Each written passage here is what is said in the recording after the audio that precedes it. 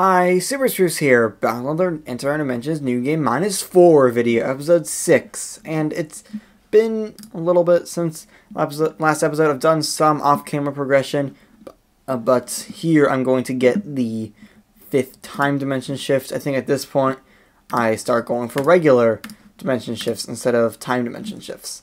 So you can see the antimatter is actually increasing at a relatively decent amount. I think the strategy is to go for 40 antimatter so I can get the 3rd time dimension. I feel like that's the most crucial thing I should get. And then I should start getting the dimensions, because the dimensions can prove to be extremely powerful. Like, just getting the 10 first dimensions gives me like a 20 times multiplier from just one first dimension. So I mean, not 20 times, but like a 16 times multiplier.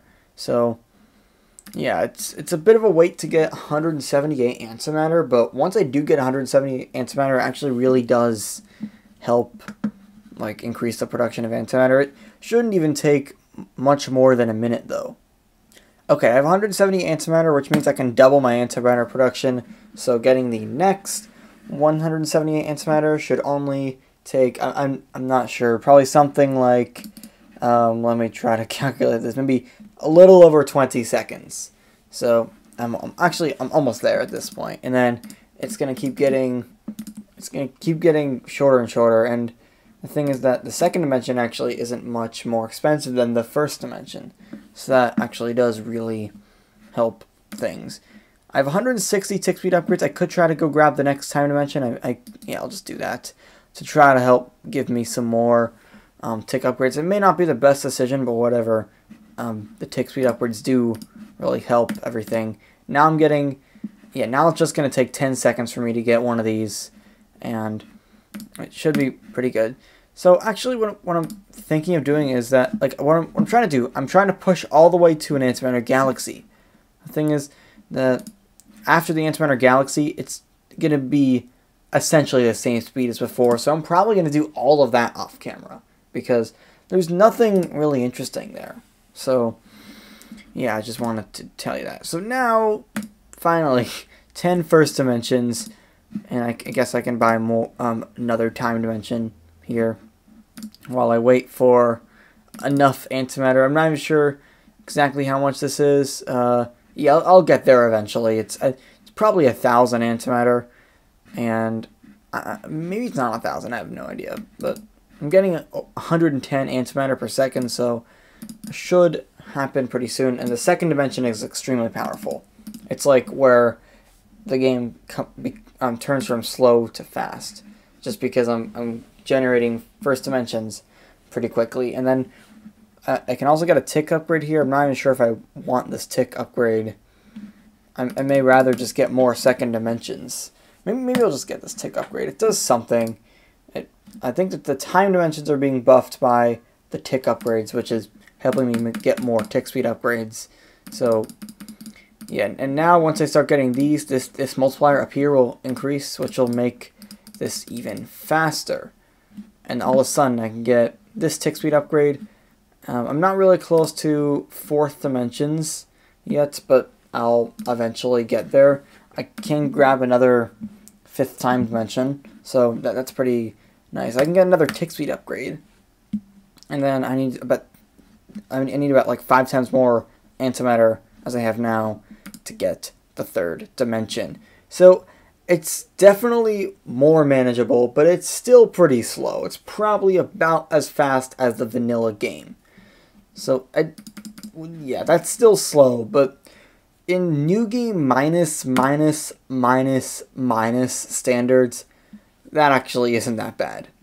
So yeah, now I have to get all of these dimensions, and then I can get the 1st dimension. That definitely does speed things up, and all I need is 10 4th dimensions to get the 1st dimension shift. And I sort of wonder how fast it's going to be after the 1st dimension shift. It's probably, since it does reset all my time dimensions and antimatter, it's still probably going to be very slow, but it'll be at least a little bit better.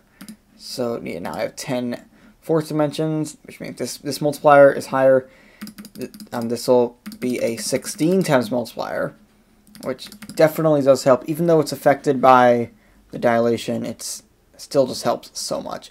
So now I'm actually, all of a sudden, I'm not very far from getting a 4th dimension. I think I should get the 4th dimension instead of the tick speed upgrade, or at least the first 4th dimension.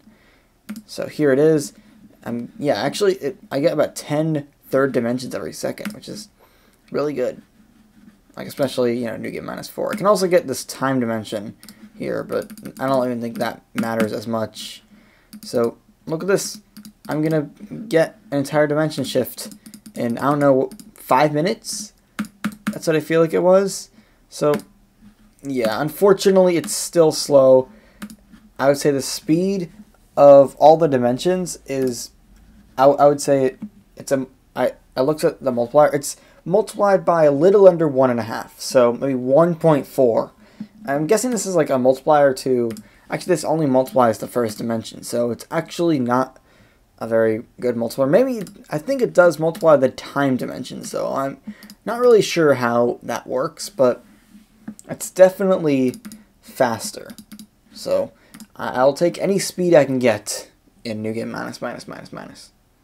And now I'm getting the first dimension, and I'm getting not like 7 antimatter per second, but I'm getting about 9 antimatter per second. So even though that speed difference is minor, it still makes a difference. I guess I'll just keep getting these first dimensions. It's still not all that exciting. There's not really all that much to go for. The next thing I'm definitely going for is this game changer of an upgrade. Normal and time dimensions are 99% cheaper. That is a total game changer, because once I get that, think about it. Like, just imagine if I was getting 100 times as much antimatter. That's essentially what it is. And like, it's essentially it's the same amount of game changer-ness as this upgrade here.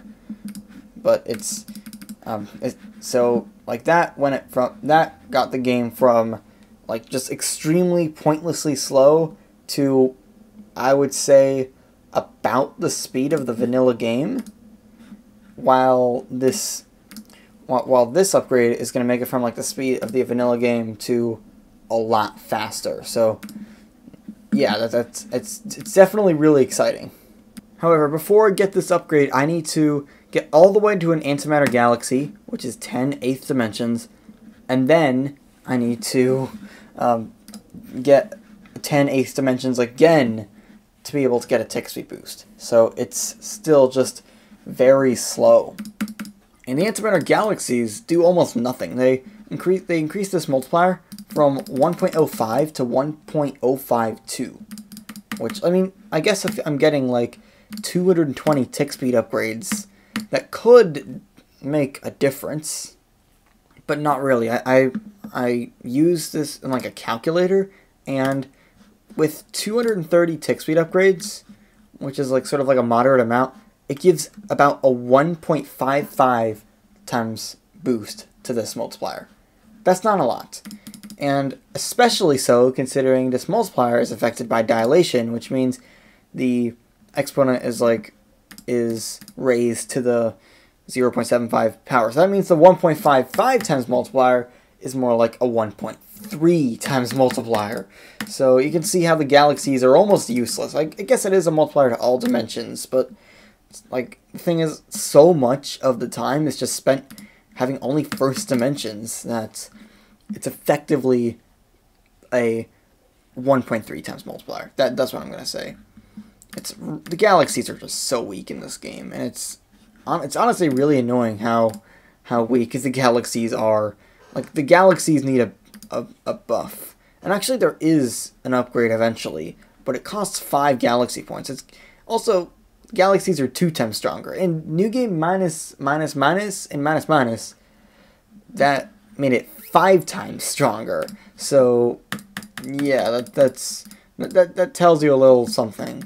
Like, maybe the galaxies will be better, like, you know, maybe once I start getting, like, I have gotten, like, 500 tick speed upgrades once, and with 500 tick speed upgrades, the multiplier could be maybe, like, the boost from a galaxy would be maybe 2 times to all dimensions. So maybe that'll do something. And also, by the way, I think it's now quite a bit faster. Like, once I start getting the dimensions going, the game definitely does speed up. All I need to do now is just get 10 fifth dimensions, which should not take too long. You can see these percentages are at 20%, which is actually really good. And here is the dimension shift. And it looks like this is now about double what it was pre-dimension shift. So that's actually really good. Double the speed is like, we'll cut a 5-minute time, or we'll cut a 5-minute grind to a 2.5-minute grind. That cuts off 150 seconds. So that's really good. And I'm just gonna get this, which will help me get more tick speed upgrades. And all of a sudden, I'm gonna get close to 3 antimatter per second before I get this upgrade, which means it'll take like well under a minute to get this up. Or I call it an upgrade, but you know what it is. It's just the first dimensions. But yeah, there's so many things that are affected. Like, there's the dimensions, and then there's the multiplier up here. While I'm getting this upgrade, I'm already up to over 10 antimatter per second for just just 2 first dimensions, which is really good. Like, remember, in the vanilla game, I would be getting 2 antimatter per second, except, you know, this would be a lot cheaper. So I guess for it to be matched, I would need to be getting, like, for 1 first dimension for the speed to match the vanilla game with no dimension boosts and just no buffs at all, I would need to be getting 17 antimatters per second. I'm not quite there yet, but one day I'll get there. Also, you might notice that there's this thing called tick speed boost, and it costs 38th dimensions. If you've watched my New Game Minus series, that's where the tick speed boost is introduced. It's essentially another prestige layer, but it's irrelevant for this time. I'm probably going to do multiple galactic sacrifices before I actually use the tick speed boost. And now I'm getting the second dimensions, so that's definitely going to help things. I keep debating over whether I should get this tick speed upgrade. I don't think it's worth it to get the tick speed upgrade. And yeah, now you can see the game is starting to speed up. I'm now getting 1,000 antimatter per second, or it's in this hexadecimal notation. Maybe if you don't really want the hexadecimal notation, you can request it to me, but I sort of like it. It sort of makes it a little more entertaining because the mod is so slow. So let's see. I should probably get these upgrades. I should probably get maybe another 5th time dimension as well, and it should not take that long to reach FE4 for the 3rd dimension. I should probably get this tick speed upgrade. It will help things. And yeah, it should only take maybe 15 more seconds to get this upgrade. Anything measured in seconds in New Game Minus 4 means it's fast. So now with 10 3rd dimensions, this is where the speed picks up, because getting these gives me, like, it says 2 times multiplier in all dimensions, but because of dilation nerfs, it's actually about a 1.6 times multiplier in all dimensions. But still, 1.6 times multiplier to all dimensions is a 4 times multiplier to antimatter. So yeah, that's why that is so useful. So now I can get the 4th dimensions, and now I have all the 4th dimensions. And since there's something else here, I can again get, now it's more like a 6.5 times multiplier to all dimensions. With this, I can get another, like, again, another thing. It's not quite like a 6.5 times multiplier, not to all dimensions, but like to antimatter. It's not even that. It's probably more like a 3 times bonus to antimatter, but that's still really good. And all of a sudden, I'm getting pretty close to 5th dimensions. So now, definitely, this game has at least temporarily, for now, it's a lot faster. I can actually get this and this. That's gonna double that multiplier, giving me now probably more like a 10 times multiplier to antimatter production. And yeah, all I need is 2EE to get the start getting 6th dimensions. All I need is 1.8 EF to be able to get the next dimension shift. But even as I'm buying the 6th dimensions, the percentages are still lower. They're only about 10%. So maybe the game does slow down a little bit at this point. But look at this, another dimension shift giving another modest multiplier to antimatter production. Okay, I got the 4th dimension boost here, and I decided to skip this from the recording just because this is just going to be a faster version of last dimension boost, or dimension shift. I keep saying dimension boost because, spoiler, there's no 9th dimensions. So, yeah, I can see how it is definitely a lot faster. It's now over 3.5 times as fast as it was with no dimension shifts. So that's definitely going to help things. And also the dimension shifts, the first dimension shift only buffs the first dimension. The second dimension shift buffs the first and second dimension. The third dimension shift buffs the first, second, and third dimension. And the 4th dimension shift is going to buff the 1st through 4th dimensions. And it does that until it affects dimensions 1 through 8. So yeah, like the next, like if I got a dimension boost instead of a galaxy, it would affect the 1st through 5th dimensions. So yeah, that definitely does speed up the game even more. Even like I definitely need every speed up I can in a game like this. So now I have 5 first dimensions, and this is where this multiplier starts to kick in. So that's where I start getting a lot more antimatter per second. 8, 9, and 10. And then I should get all these time dimensions. It's also interesting how like consistently I have way more time shards than antimatter. It's just interesting. I might have already mentioned that in a previous episode, but whatever. I'll just mention that again. So here are the second dimensions, which I definitely need if I want this game to be reasonable. See, I feel like I feel like a broken record right here. Maybe I don't even need to say anything. I have no idea. But anyway, it's actually interesting. I can get like one of these every second, and even a little faster than that. So that means there is signs of actual speed in New Game minus. I really sound like a broken record. Thing is, there really isn't all that much to say. Like I'm getting these third dimensions, but it's just the same thing over and over again, just a little bit faster, only marginally faster. Maybe this is why I'm so excited for this game changer upgrade that is going to give a big boost to production speed. Like these little dimension shifts are gonna be nothing compared to like these a full-fledged galactic sacrifice upgrade like this one. So yeah, I can get more of these tick speed upgrades. I can get the 6th time dimension, except I remember I don't do that because I prioritize 4th dimensions over that. So now I can start getting like the 6th time dimension, which gives me more time shards. Also trying to get like cheaper iterations of this just so I can help speed up the time dimensions just a little bit so I can get more tick speed upgrades. Like doing this just does nothing. Like it doesn't really spend much, but it just does nothing.